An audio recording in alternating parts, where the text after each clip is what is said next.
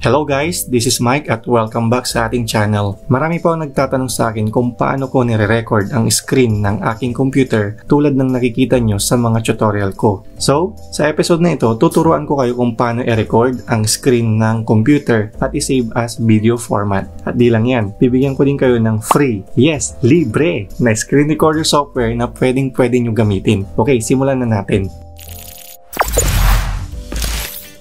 Okay, bago tayo magsimula, kung bago ka lang sa channel ko, huwag mong kakalimutan na mag-subscribe at i-click yung bell button para ma-notify ka kung meron tayong mga bagong tutorial. At kung nagustuhan mo ang video na ito, huwag mong kakalimutan na i-like. Okay, so ang unang gagawin natin, of course, ay i-download natin yung free na screen recorder software. Ang software na tinutukoy ko na libre ay ang OBS or Open Broadcaster Software. Okay, so i-download na po natin ito. Magbukas po tayo ng ating web browser. Ayan, and then i-type po natin or i-search natin yung OBS. Okay, so makikita po natin dito sa result yung website ng OBS. So i-click po natin ito. Ayan, so ito na po yung website ng OBS.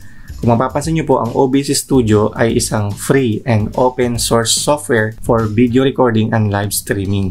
Okay, so para i-download po ang software ng OBS, mamimili po tayo dito ng ating operating system. Kung tayo po ay Windows user, click lang po natin itong Windows. Kung ang gamit nyo naman ay Mac OS, ito po yung pipiliin nyo. At kung kayo naman ay Linux user, ito naman yung pipiliin nyo. Okay, so ang gamit ko po na operating system ay Windows, so ito po yung i-click ko. Ayan, so kung napapansin nyo po dito sa may bandang baba, nagda-download na po yung software na OBS Studio. So, hihintayin lang po natin itong matapos at pagkatapos nito, i-install na po natin. Ayan, so tapos na po ma-download yung ating OBS Studio. So, i-click lang po natin ito para ma-open. And then, next. Ayan, so ini-install na po natin itong ating OBS Studio na software. So, click lang po ulit natin yung next.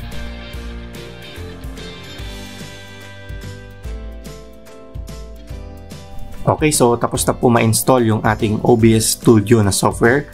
So, click lang po natin yung finish. Ayan, so i-minimize lang po natin itong ating browser. Okay, so nag-open na po yung ating OBS Studio. So, kung hindi po siya automatic na nag-open, halimbawa po hindi po siya automatic na nag-open, pumunta lang po tayo sa Start menu. And then, hanapin po natin yung OBS Studio. And then, i-click po natin yung OBS Studio. Okay, so ito na po yung interface ng ating OBS Studio na software. So, i-maximize ko lang po ito. Ayan. Actually po, ang OBS ay hindi lamang screen recording ang main features ng software na ito. Ginagamit din ito sa mga live streaming at pag-create at pag-record ng iba't ibang video presentation. So kung gusto niyo pong matutunan yung buong features po nitong ating OBS Studio, meron po akong separate tutorial kung paano po ito gamitin. Ilalagay ko po yung link sa description. Okay, so dahil screen recording po yung ating tutorial ngayon, so yun lang po muna yung aking ituturo. Okay, so para ma-record po natin itong screen ng ating computer, una, pumunta po muna tayo doon sa settings ng ating OBS dahil isi-set muna natin or i-configure muna natin itong ating OBS para sa recording. So, pumunta po tayo dito sa settings and then, pumunta po tayo dito sa output and then, dito po tayo sa may recording. Dito po sa may recording pa, dito po nasisave yung mga output ng video natin. So, kung gusto po natin itong palitan, i-click lang po natin yung browse. Ayan, at piliin po natin kung saan po natin gusto masave yung mga output po natin. So, ang default po nito ay masisave po siya sa videos. Okay? And then next, dito po sa may recording format, dito po tayo mamimili ng gusto po nating format ng ating output. So, ang default format po niya is MKV. Pero, papalitan po natin ito ng MP4. Kasi ito po yung usually nababasa ng mga media player natin. Okay, so pag okay na po tayo dito, click lang po natin yung apply and then okay. Ayan, so ready na po tayong mag-record ng ating screen gamit ang OBS. So ang susunod na gagawin natin, pumunta po tayo dito sa may scene. Ayan, so mag-create po tayo ng scene dito sa ating OBS. So since meron na po tayong isang scene dyan, yan na po yung gagamitin natin. Next, pumunta po tayo dito sa may sources. Ayan, so ang gagawin po natin dito, click po natin itong add sign. And then, dahil mag-record po tayo ng ating screen, ang isa-select po natin dito ay yung display capture. Ayan. So, kung gusto po natin i-rename yung ating source, dito po sa display capture, pwede nyo pong i-rename ito. So, halimbawa po, screen recording. Ayan, and then, okay.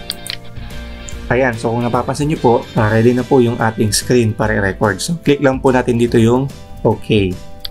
Ayan. So, napapansin nyo po, parang mayroon po kayong nakikita dyan na infinite na display. So, ibig po sabihin yan, naka-capture na po yung screen ng ating computer. So, pwede na po nating i-start yung recording ng ating screen. So, pumunta po tayo dito sa may start recording and then i-click po natin ito. Ayan, so napapansin nyo po dito sa may bandang baba, recording na po siya. So, i-minimize ko lang po ito. Ayan, so nare-record na po lahat ng activity na gagawin po natin dito sa ating screen or dito sa ating computer. So, halimbawa, magbubukas po tayo ng isang website. Ayan, ayan, nagbubukas po tayo ng YouTube. Ayan, and then magbubukas tayo ng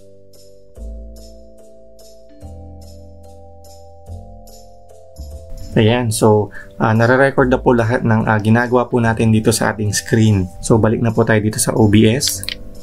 Ayan. So, kung okay na po tayo dun sa ating recording, click lang po natin yung stop recording. Ayan. So, nag-stop na po yung ating recording. I-check na po natin yung output na video na na-record natin. So, pumunta po tayo doon sa may video folder kung saan po nag-save yung ating video. Ayan. And then, makikita po natin siya dito. Ayan. Open ko po. Ayan. So, napapansin nyo po dito sa may bandang baba, recording na po siya. So, i-minimize ko lang po ito.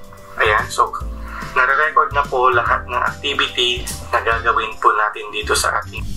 Okay, so yun po yung output ng ating screen recording.